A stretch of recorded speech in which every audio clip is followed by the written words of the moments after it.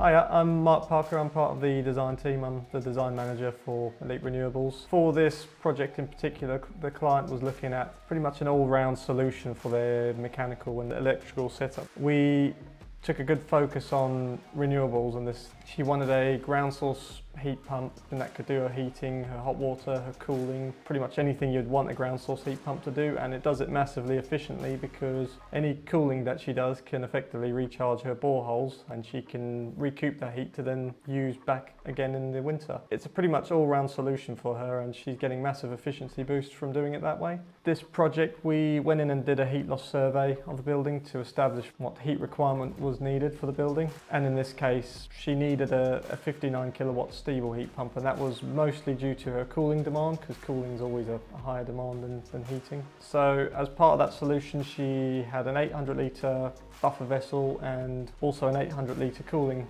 vessel as well. All of that connects to an array of fan coil units which are in the buildings and specific targeted rooms that need cooling in the summer. And from her heating point of view, she had underfloor heating throughout the whole building, which provided her building with sufficient heat during the winter. That all pairs with an 800 litre instantaneous hot water cylinder.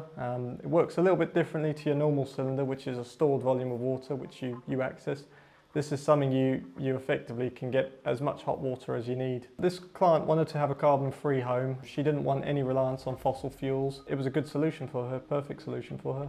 Normally you'd have, a typical system you'd have in this sort of house is a gas boiler and an AC unit outside, both which are not particularly efficient at what they do. The AC system's okay, but again, when you combine your heat pump with heating and cooling, you've got that capacity in the boreholes that you can reclaim again. So, efficiencies well over 5 are achievable in this setup. Probably even more than that, to be honest. Your normal ground source heat pump efficiency is probably around 4.5 for these Stiebel units. We run the system at about 35 to 40 degrees, but because you're shoving all that energy back into the boreholes, you're getting heat from the boreholes at a higher temperature than you normally would from the ground, so you do get efficiencies much higher than you would normally do on a standard heat pump setup. So this is the main heart of the plant room. In front of me we have the heating buffer, we had the cooling buffer.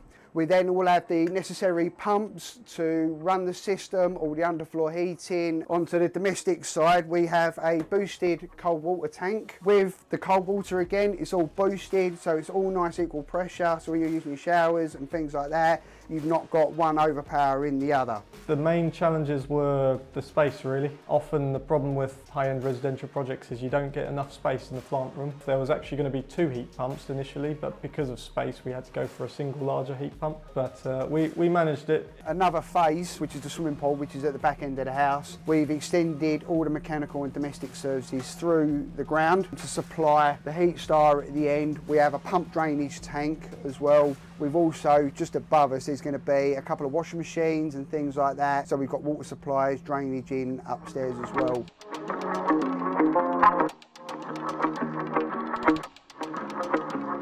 So we're now just in that final stage today to sort of walk away, ready for the builders to crack on, for us to do one final visit.